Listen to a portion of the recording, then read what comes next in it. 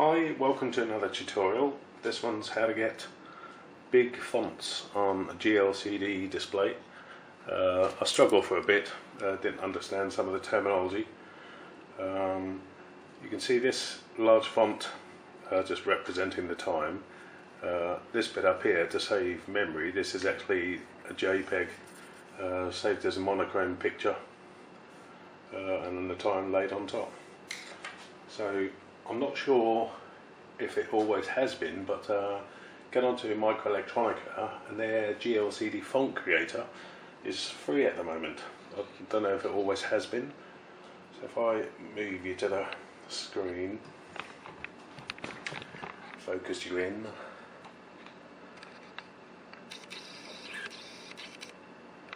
as I say, it's free at the moment. If I scroll back,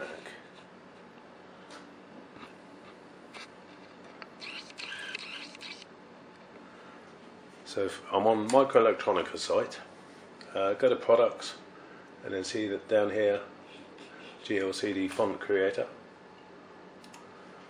Click on that. Tells you about the creator. Download it, install it. If you're running earlier software, it tells you about you need this library, but it starts talking about XGLCD and SPI XGLCD for the serial interface LCDs or GLCDs. It's this XGLCD that was confusing. I kept on trying to use it in the command, and X isn't recognised, certainly not on mine. I mean, I've got 4.8. My compiler is 4.8 anyway. So, but it didn't work without the X. It didn't work with the X. So I'll show you what I was doing wrong. So I'll shut this down. I've already installed it. There's the creator there. Double click. Right. Hopefully you've got this in view.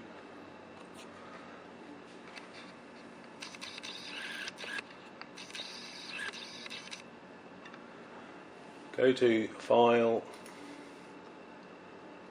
New Font, Import an existing system font.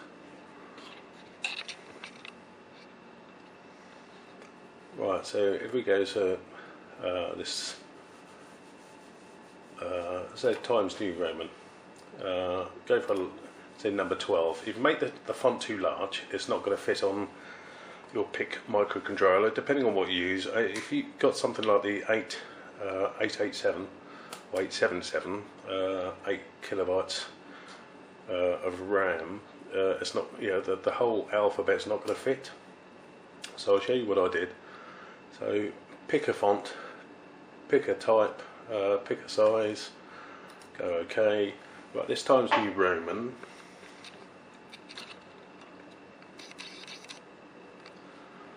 We want I want the gaps, any gaps and blanks to be on the right and the top. So uncheck these two middle ones. Now, on my real-time clock calendar, which is also an MSF receiver, I couldn't fit the whole alphabet on there, just kept on coming up, not enough ROM. So, and what I only want the numbers, so from 0 to 9, plus, is it a colon, semicolon, whatever, to separate the numbers. So for that, I'll show you in advance. From 48 to 58 will give you just the numbers and a colon. Right, go OK.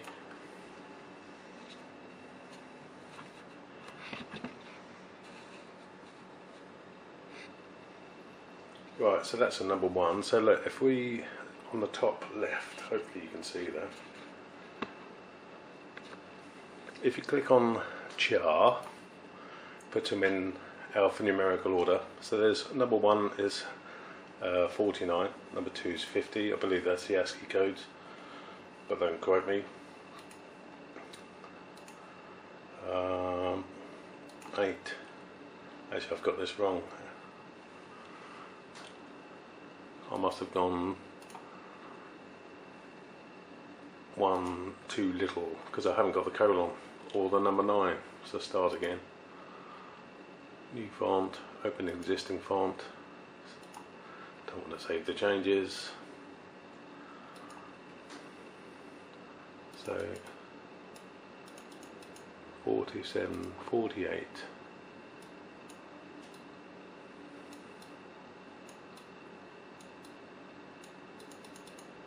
(48 to 58). Okay. That's better. Right, so we've got 0, 1, 2, 3, 4, 5, 6, 7, 8, 9, and then the colon. It's number 58. If you can leave it 127, you get the whole alphabet, capitals and lowercase, which you'll need to copy the whole lot if you're using the whole lot. Or all the other symbols goes up to 255, but then these graphics use an awful lot of RAM, so you can experiment with what you're doing. Now I kept on using this export for Glcd. Hopefully you can see it there. Export for Glcd, and this is where I kept on coming across the problem. So MikroBasic, MikroPascal and MikroC, which is what I've got. Then it says, look, this font requires X Glcd library. I thought, well, what's that? And I kept on looking and see other people quoting it and couldn't get it to work. But there's the code's there. But anyway, I kept on importing it into MikroC. Didn't work. So close it down. So I know I didn't have a TFT, and I wasn't sure if my Glcd was new or not, but I tried it anyway. Export for TFT and new Glcd library. A new Glcd new library. So I don't know what a new library is. I've only got MikroC. So look, MikroBasic again, Pascal, MikroC. And all of a sudden the code's different. You get all this bit here before all the characters. If you scroll across to the right, you'll see code for 48, 49, 50 and so on, so forth. So what you do, so I've got MikroC, doesn't say anything about the X Glcd anymore, so just simply copy that, close it down, close that down, don't save the changes. If I scroll back up to my clock, scroll out, to simply import it, well, I say copy the clipboard, paste it in there. So I've pasted this MS Sans serif.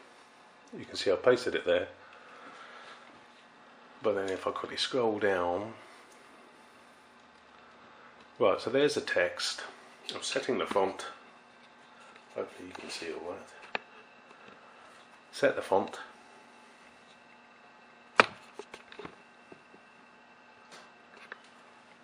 Set the font there. Right now, instead of Glcd write char, you now want Glcd write to char advanced. I'm nearly out of time. Chart advance and then text advance. It doesn't want a page number, just X and Y. That's it. If I set the font, that's the colour and the orientation. So 1's the colour, 0's the orientation. Let's have a quick gander of that. Have a go at that, and that's how I got my clock going. Or for the hours and minutes, and then normal for seconds, day of the week. Hope you find this helpful. Thank you very much.